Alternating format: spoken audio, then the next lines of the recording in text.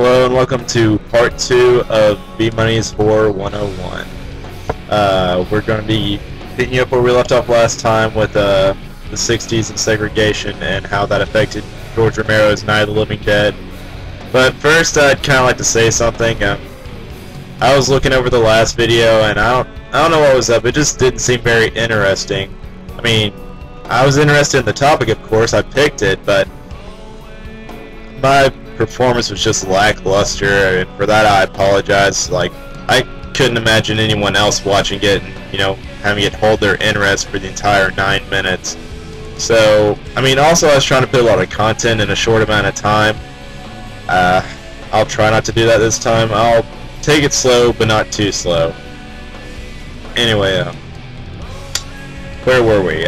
Segregation, Night of the Living Dead. Okay, that brings us to the late 60s, early 70s, and possibly the golden age of horror in many critics' views. The 70s is when we really start to see the birth of the slasher, and clearly, I mean, what was going on in the 60s and 70s? Vietnam. And I think that heavily influenced a lot of directors at that time.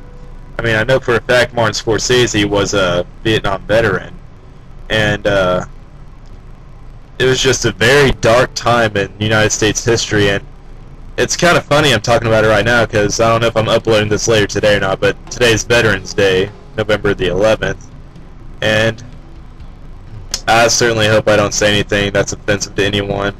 I don't think I plan on saying anything negative about... I'll just start by saying Vietnam was a very brutal and ugly mark in American, and not just American, world history period.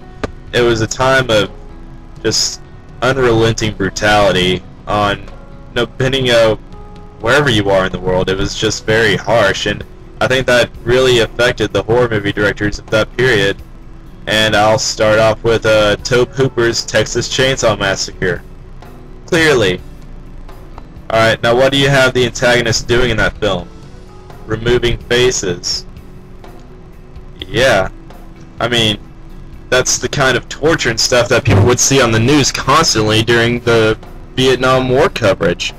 And also in Wes Craven's Last House on the Left, I actually watched a documentary where Wes said the shot where the girl is walking towards the lake and she gets shot in the back of the head, he meant for that shot to mimic the Saigon execution photo, and it's just really fucking dark, and that's why a lot of great horror has come from that period. Just the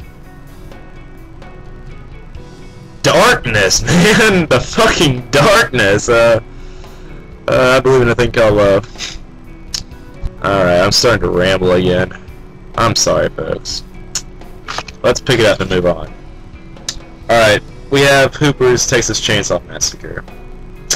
And it doesn't say it in the original, but I remember distinctly in the Texas Chainsaw Massacre 2, which didn't come out until the 80s, they say that Leatherface's brother Chop Top wasn't there because he was in the big one. He was in Vietnam while this was going on. And I don't know if they meant to make any kind of remark by that. I don't know. Maybe it's just a little character depth. He came back with a metal plate in his head. Nah. Alright, let's move on to Carpenter's Halloween. John fucking Carpenter.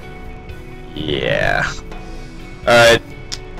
Carpenter was the late 70s, though. Or, well, Halloween was. You know, he had the earlier hit Assault on Precinct 13, which wasn't really a horror movie, but it was a damn good movie. Also was remade. With Halloween, we really see the birth of the slasher icon. Leatherface, kinda, but I think no one embodies that slasher attitude more than Michael Myers himself. But to relate with the video, what does it all mean? Well, when we see this movie being made, it brings us the concept of slasher survivor morality. You know, the basic rules: if you drink, you're gonna get killed. If you fuck, you're gonna get killed. If you do drugs, you're gonna get killed. And if you're athletic, you're gonna get killed. They always kill the strong guy just to show how strong the killer is. I mean, but I guess they just go on the assumption that if you're well built, you're probably a jerk. But survival through morality, and this is in the late 70s, so does anything really need to be said anymore about that?